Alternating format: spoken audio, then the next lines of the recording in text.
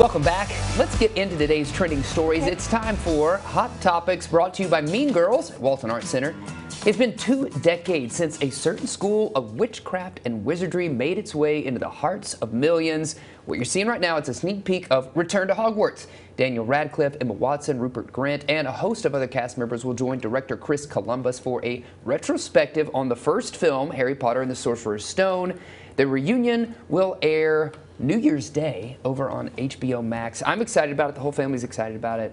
I wonder if the kids in the show, and they're not kids anymore, are they? Daniel Radcliffe. I wonder if they're excited about it. I'm sure they are. There's another picture of the three of them posted on HBO Max's Instagram, and it's like, oh, my eyes, because they just look so grown up. And of course they are, because they're adults. But I'm excited about this too. Very excited. Just laughing randomly, sorry. All right, now if you're looking to take a break, this next story is hilarious. If you're looking to take a break from rom-com holiday movies, which I've been stuck in since October, honestly. Vortex. True. Yes.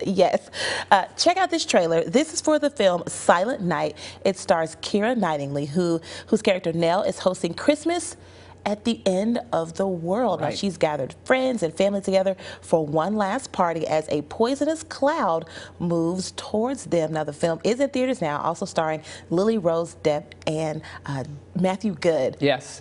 This is hilarious. I'm in. I'm just thinking about, like, what kind of dinner are you serving if you know for sure, like, the world is ending? Who are you inviting? Like, who's going to be at that table with you? These are hard decisions. That's a rough one. And I think it's interesting because I think a lot of people know Keira from Love Actually. Right. She has a big role in that, and now this is entirely different for the holiday season. Wow, interesting. Well, this year was big for dog lovers, and with the holidays here, you may have your eye on adding a furry friend to your family. So if you need some inspiration on what to name your pet, we got a few ideas for you. Rover, an online marketplace, has compiled a list of the year's most popular dog names. So check it out. Top female names are Bella, Luna, Lucy, Daisy, and Zoe. Cute. And the top 5 male dog names: Max, Charlie, Cooper, Buddy, and Milo. Now for cat lovers, which I know we're cat owners here, Luna and Max are the top names that did not make the top 5 list, but grew in popularity. Here are a few of those names. Can you believe it? Of course you will. Fauci, COVID, and Zoom. Yeah. Pet names growing in popularity. That is very interesting. I do like Zoom. I think that's kind of cool.